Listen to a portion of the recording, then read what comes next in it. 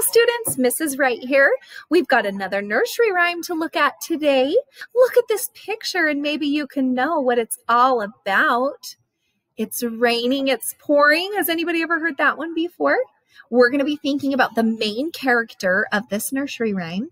I want you to listen to see if you can hear any rhyming words. Okay, remember we did rain, rain, go away. Now we're going to do another nursery rhyme. This one is also about rain. Okay, listen carefully. Here we go. It's raining, it's pouring. The old man is snoring. He went to bed and bumped his head and couldn't get up in the morning. Good. Excellent. All right, let's read it one more time. It's raining, it's pouring. The old man is snoring.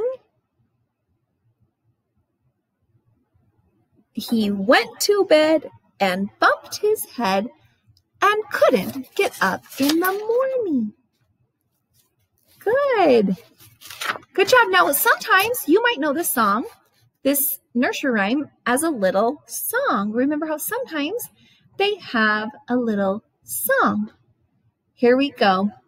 It's raining, it's pouring. The old man is snoring. He went to bed and bumped his head and couldn't get up in the morning.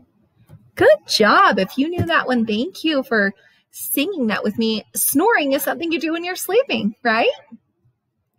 Okay. What happened in this nursery rhyme? Can you tell me? Tell me what happened. Look at the window. Can you see something back here in the window? What does it look like? It's rain, right? What's the old man doing? Is he wide awake? No, he's asleep. Who's the main character? He is the main character. The old man is the main character, right? Good job, you guys. I'm so proud of you. Now, I want you to think for a minute if you have ever heard a phrase, it's raining cats and dogs. Have you ever heard that? It's raining cats and dogs. What do you think that means? Instead of saying, I got soaked when I went outside because it was pouring, you could say, I got soaked when I went outside because it's raining cats and dogs.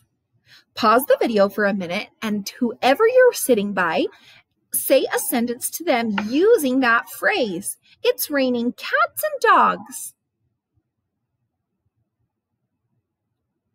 All right, did you repeat your sentence? Did you make up a sentence using the word, it's raining cats and dogs? Good job.